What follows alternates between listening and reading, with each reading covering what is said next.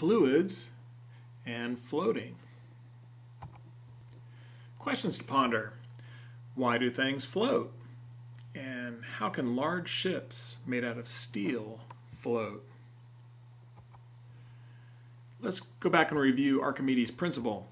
Remember with Archimedes' principle, if we had a particular object that we submerged into a liquid here, the liquid would displace. And if we could take the amount of liquid that was displaced and find its mass and then find its weight, its overall weight, once we found its overall weight, what we really have also found is the buoyant force acting up on the object. So the weight of the displaced liquid that the object is submerged in is equal to the buoyant force on that object. So the buoyant force on a body immersed in a fluid is equal to the weight of the fluid displaced by that object. If the overall density of the object is less than the fluid's density, then the object will float. For example, this big iceberg right here obviously has an overall density that is less than the salt water, and that's why it's floating.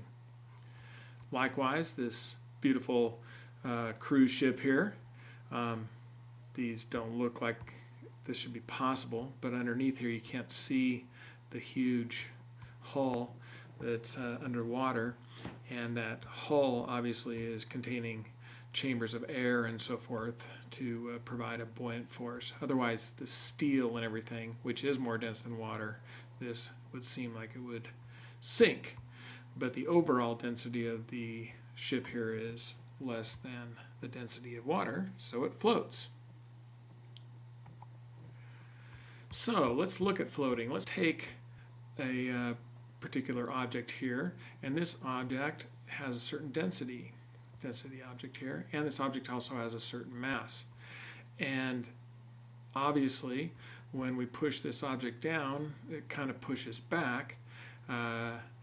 Its weight is not enough to keep it submerged. The buoyant force wants to push it back up. When we push it down into the liquid rose, and we got a certain amount of displacement there, and that the weight of that displacement is equal to this buoyant force. So the buoyant force here, which is equal to the weight of the displaced water right here, overall, that is greater than the weight of the object itself. So the buoyant force is greater than the object's weight, and it would lift the object back out. So we let it go, and it bloop, would come back up and start to float.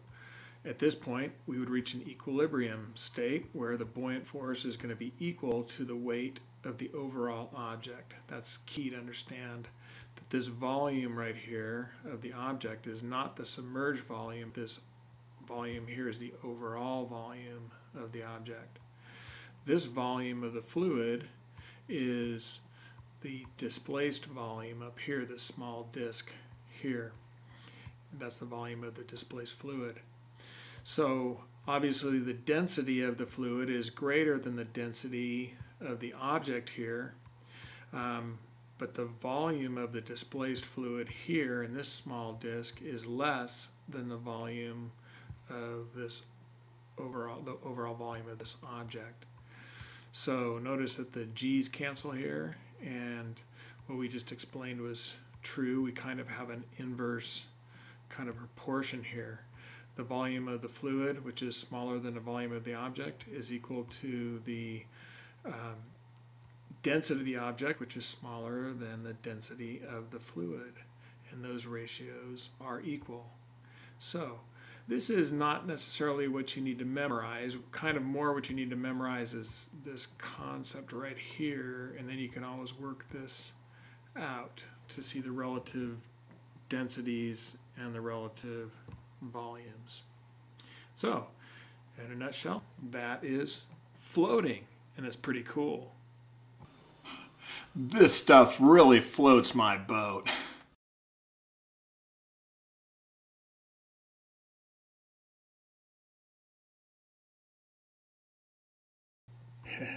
Yeah, I know.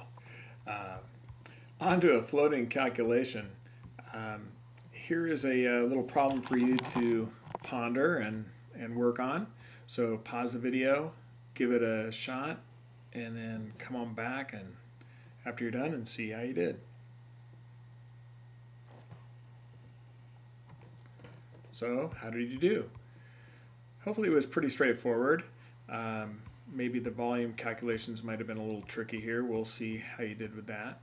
But kind of the same process we started with on the other slide, and that is that we have balanced forces when something's floating. The buoyant force is equal to the weight of the object that's in the liquid, and we start there and can build from that. So our buoyant force is our density times the volume of the displaced fluid times gravity, and the mass represented as the density of the object times the volume of the object here. Now remember, this is the overall volume of the object.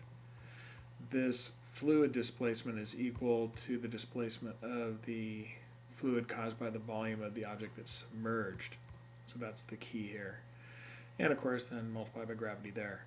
The accelerations due to gravity, the g's cancel, and then we're solving for the density of the object, so we divide both sides by v naught, and in doing so here, and I change sides as well, we have our density of water times the volume of the displaced water, and that's equal to the volume of the submerged block.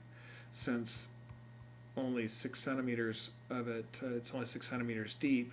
To find the volume of the displaced water, we take the area of the block, 8 centimeters by 8 centimeters, and then multiply by the amount that it was submerged, 6 centimeters. So that gave us the 384 centimeters cubed. And then divided by the overall volume of the cube. And so when we do that, we get 750 kilograms per meters cubed.